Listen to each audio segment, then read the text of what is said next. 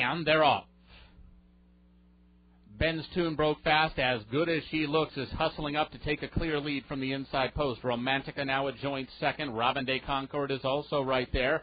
Gastinet was a little bit flat-footed out of the gate, but she's now also in that second flight with Reason to Rejoice.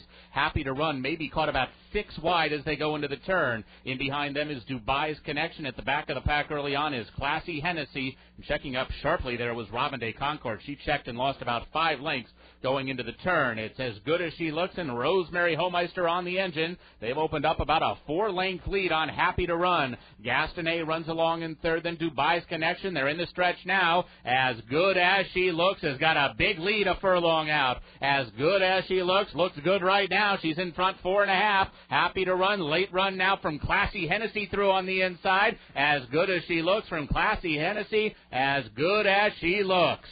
Classy Hennessy was second. Happy to Run in Dubai's Connection.